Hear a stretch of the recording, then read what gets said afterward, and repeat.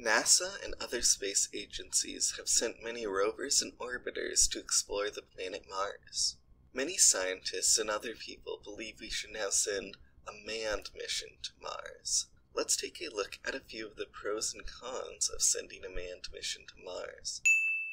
A manned mission to Mars would inspire billions. When Neil Armstrong stepped foot on the moon in 1969, over 1 billion people were watching, and it was one of the most unifying moments in human history, even in the midst of the Cold War. Additionally, this moment helped inspire millions of young people to pursue science and engineering. It is very hard to quantify all of these, but they had tremendous value. It is very likely that a manned mission to Mars would recreate the same feelings among a new generation of people.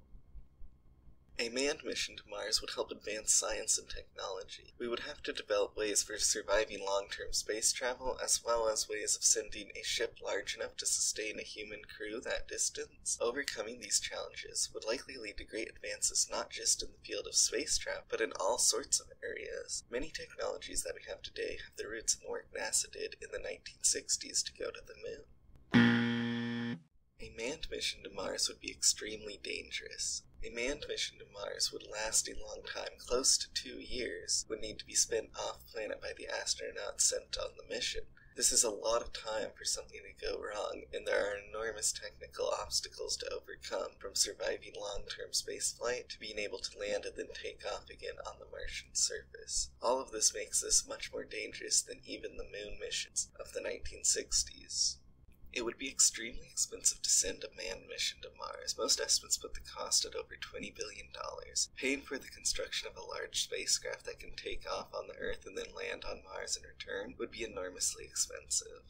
There is relatively little scientific need for a manned mission to Mars. Most of the critical science can be performed more easily through rover-based missions, rather than through a manned mission. There may also be other scientific explorations that might be a better investment of resources, such as sending a probe to explore Jupiter's moon Europa, or further investments in space telescope projects like the James Webb Telescope.